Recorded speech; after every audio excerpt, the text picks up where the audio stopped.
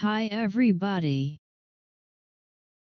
Today I want to tell about the measuring or working principle of electromagnetic inductive flowmeter.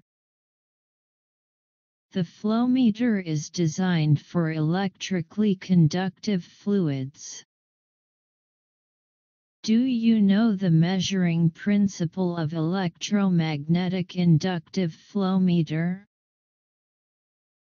Measurement is based on Faraday's law of induction, according to which a voltage is induced in an electrically conductive body which passes through a magnetic field.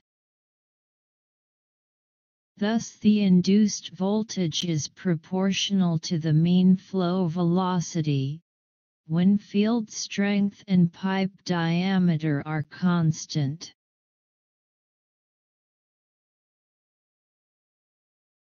The following expression is applicable to the voltage.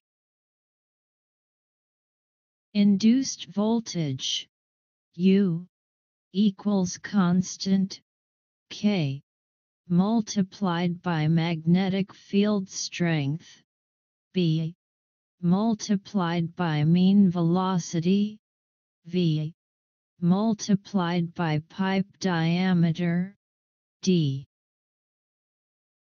Inside the magnetic inductive flowmeter, the fluid passes through a magnetic field applied perpendicular to the direction of flow.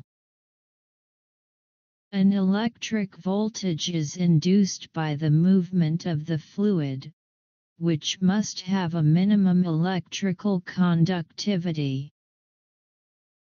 This is proportional to the mean flow velocity and thus to the volume of flow. The induced voltage signal is picked up by two electrodes which are in conductive contact with the fluid and transmitted to a signal converter for a standardized output signal. This method of measurement offers the following advantages. First one is no pressure loss through pipe construction or protruding parts. Second one is only the pipe liner and the electrodes are in contact with the fluid. Third one is measurement is independent of the flow profile and other properties of the fluid. And the fourth one is already the original signal produced is an electrical voltage which is an exact linear function of the mean flow velocity. Thanks for watching.